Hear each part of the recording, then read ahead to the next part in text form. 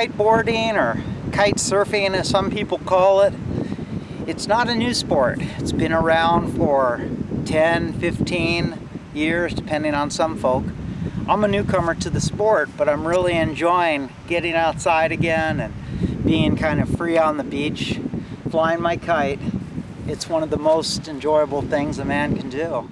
This beach here is called Belmont Shores in Long Beach, and it just kind of goes on and on. It's surrounded by breakwalls, which help shield it from the waves, the ocean waves.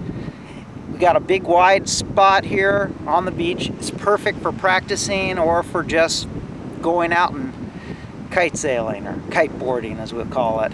It's a lot of fun kiteboarding here, but there's been some talk about actually changing the configuration of the breakwalls. The breakwalls are what give this place a nice flat water where we can go all out and have speed runs. But I think opening up or reconfiguring the walls would be a good idea for general reasons of allowing the water to flow better, perhaps getting a little bit more cleaner water in here from the ocean. And the waves would be nice. It'd make this area a little bit more fun, a little more challenging.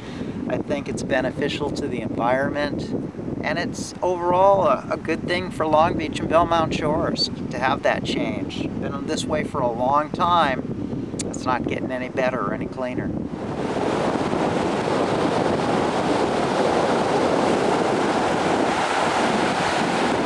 The beauty of it here is that there is no surf. The breakwater gives you smooth water. There's no place else up and down this part of the coast where you can have that sort of easy entry with no waves, and also, you know, even though the wind's blowing, it's relatively smooth because the breakwater stops the waves.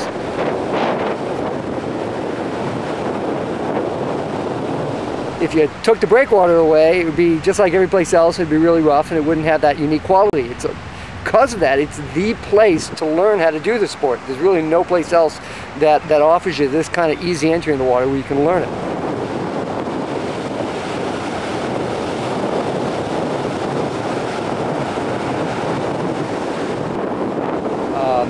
The water quality, it seems fine around here, and it's really, when you're kiteboarding anyway, it's not that big of a deal because you're generally up on top of the water. But yeah, I surf a lot in Newport and Huntington, and the water quality isn't really significantly different, I don't think, here than in those places.